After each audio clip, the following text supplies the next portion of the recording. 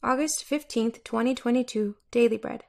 Passage Ephesians chapter 4, verse 1 through verse 16. Key verse 4. Title: Unity in the Body of Christ.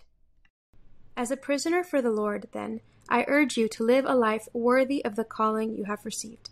Be completely humble and gentle. Be patient, bearing with one another in love.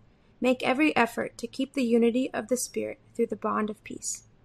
This is one body and one Spirit, just as you were called to one hope when you were called, one Lord, one faith, one baptism, one God and Father of all, who is over all and through all and in all.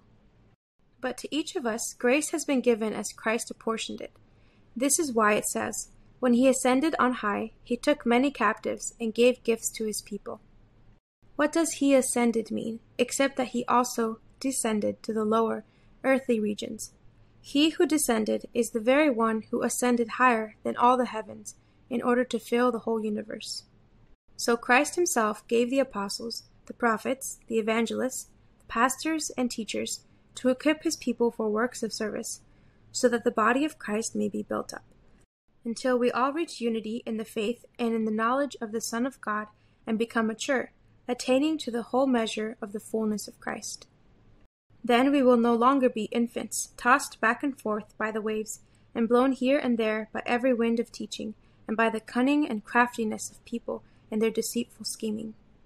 Instead, speaking the truth in love, we will grow to become in every respect the mature body of him who is the head, that is, Christ. From him the whole body, joined and held together by every supporting ligament, grows and builds itself up in love as each part does its work. Daily Bread Message. Paul urges them to be united so that his chains of imprisonment may not be in vain. To do so, they must be completely humble and gentle, be patient and bear with one another in love. This strenuous effort to keep unity through the Holy Spirit brings peace. And this peace unites the body as one. We are one in spirit and one in hope. We have one Lord, one faith, one baptism, one God and Father of all, who is over all and through all. These are all the reasons why Christians must be united. Paul explains that we each have a precious role in the church, which is given through Christ's grace. When he ascended from the dead, he broke the curse and restored spiritual gifts to be apostles, prophets, evangelists, pastors, and teachers. These different gifts equip the church body for works of service. Together we build up the church, become unified, and attain maturity in Christ.